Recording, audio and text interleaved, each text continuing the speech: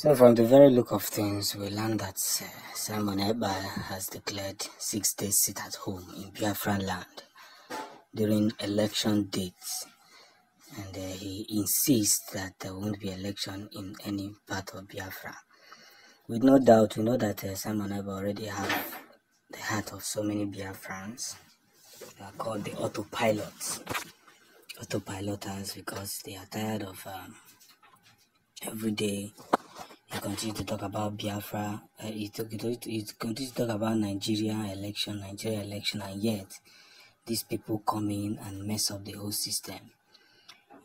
Is annoying, is painful, and it continues to, inject some certain behavior in the heart of Biafrans. Now, you see, one of the most important thing here is this. You see, when Ihedioha won Imo State, free and fair election, everybody was happy that PDP has now taken over, that Imo State will get light back. I never knew that Hope Uzodinma was just sitting at the corner. And eventually, they're going to change him. So this is what Autopilot have been using, and they have been saying that you that voted in Imo State, what happened? What happened? You voted in Imo State, what happened with your vote? Did your vote count? So in order not to repeat itself again, they are now saying that there's not going to be election in Biafran land. Simon Ekpa is a strong man, of course, and we're not going to underestimate him. That is how the federal government underestimated Nnamdi Kanu till they started seeing international bodies here and there. That is when they knew that that man is beyond what they know.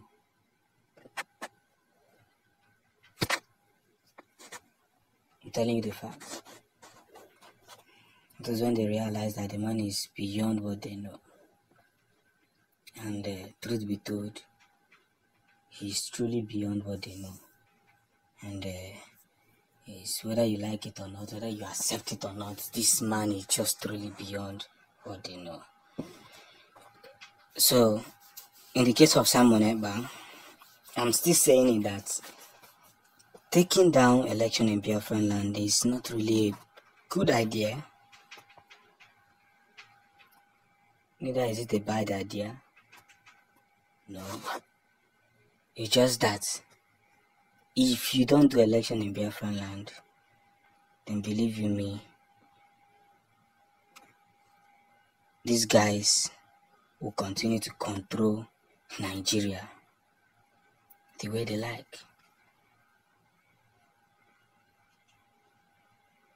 These guys will continue to control Nigeria the way they like.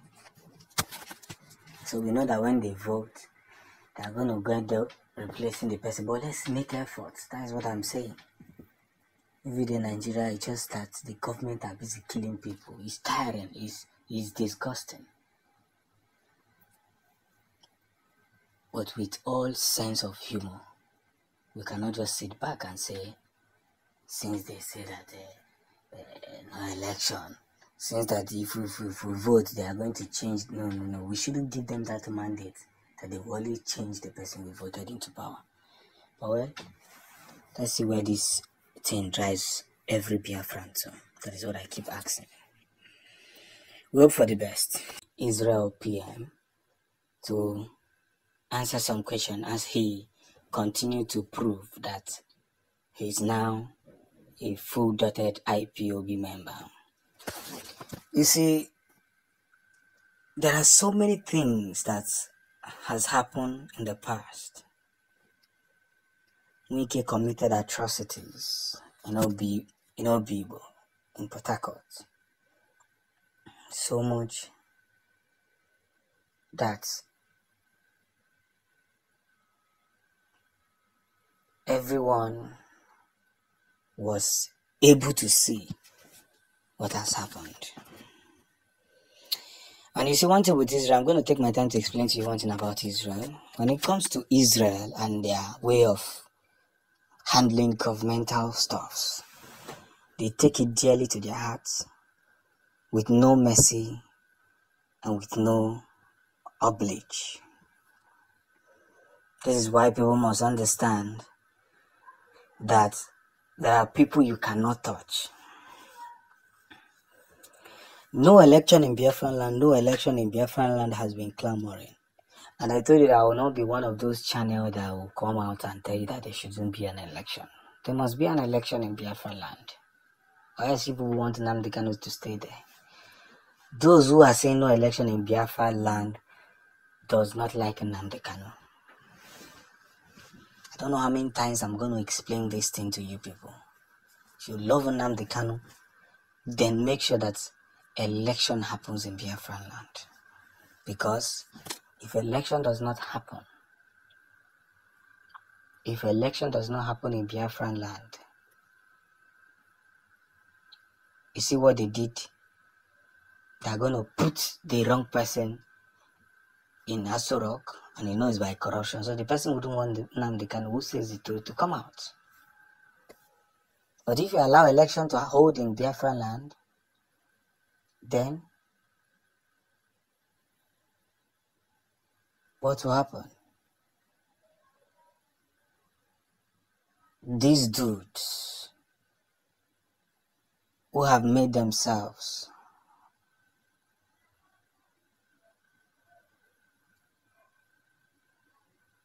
kings over the universe will be able to know that Nnamdi Kanu is not an ordinary man. So Wike has to prove to us and give us names. Because he came out and said that if I say what I know, Nigeria will break. You see, some of these politicians, they know what is going on in Røck. They know that Buhari was replaced by Jubril. They know. They don't want to say it because it benefits them. It benefits them. And that is why you must know the truth. So I urge everybody, every party who is involved in this very thing, don't relent. We are getting closer to our destiny. And in no time, they will see the wrath of the Almighty. In no time. In no time. In no time.